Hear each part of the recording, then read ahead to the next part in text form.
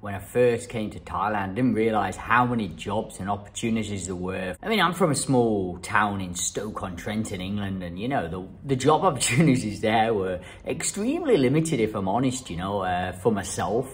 You know, you really needed to work very hard. I found it tricky to get work in the UK, and in the area I lived. I think maybe I should have, you know, moved to a bigger city. It would have been better for work. Looking back, another big way it's changed my life is being away from a family for, you know, long periods of time, especially with the big C that happened, you know, a few years ago now, you know. But generally, when you're living, you know, 10, 12 hours away in an aeroplane, if you're realistic, you know, you're not going to be able to go home or what you would class as home, you know, for at least 12 months, 2 years sometimes. So you don't see your family for, you know, extended periods of time. So you do become a bit distant from them. You feel like you have got a family, but it feels like a very distant family. You know, I know they're always there, but, you know, sometimes it pulls on the heartstrings a bit when you're always away for a long period of time. If it's a month or two, it's okay, but when it's like 12 months, it's quite a long time being away from, especially parents, especially as my parents are like aging now, a little bit older, you know. So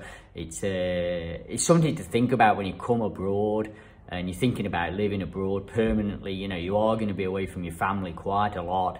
Another way it's kind of shaped my life is, you know, I've ended up marrying a Thai lady over in Thailand. I had a family out in Thailand, so, you know, this would never have happened if I'd been in the UK. So now I'm basically, you know, got a multicultural marriage, you know, to where two families, you know, complete mixture. So it is. And now I'm raising like a lukrung, which is like, in Thailand, they say whether you think it's right or wrong, it's like half child, you know, he's half British, half Thai, you know, he's got British passport and a Thai passport. So it's you know, he's going to have a very, very different life to myself, you know.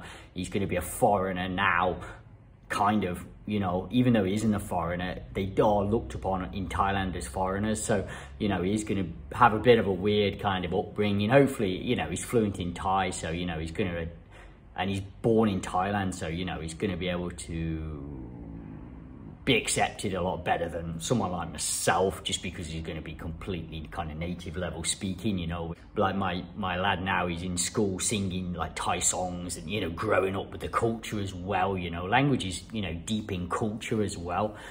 So that's another thing to consider, you know. I've got married, had family out here, now they're embracing them, you know, not really British, you know.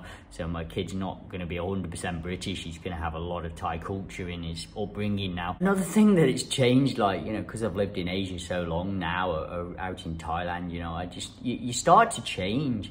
You know, I sometimes think, you know, am I as British as I was? And I don't think I am. You know, you kind of lose it a little bit and you start becoming more kind of Thai. You know, I find myself walking very slowly like Thai people do.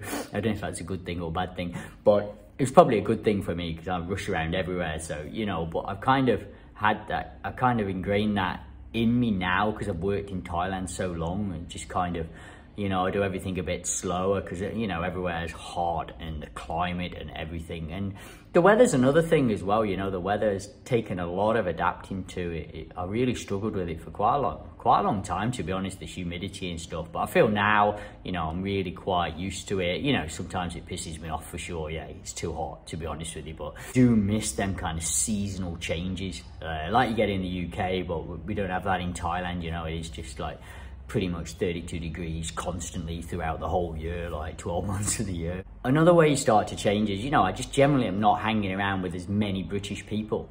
So, you know, you do change because of that. I'm literally, and, you know, because I'm working in schools for so long, I'm basically just hanging around with Americans, South Africans, Filipinos, some British, you know, Australians, New Zealanders, you know, Canadians, Irish, you know, people from basically all around the world. So, you know, I'm not hanging with a lot of British people, which, you know, so my mind and my thinking is starting to change, you know, from all these different influences from different countries. People talk in different ways, you know, about life, about things, about family, about everything, you know.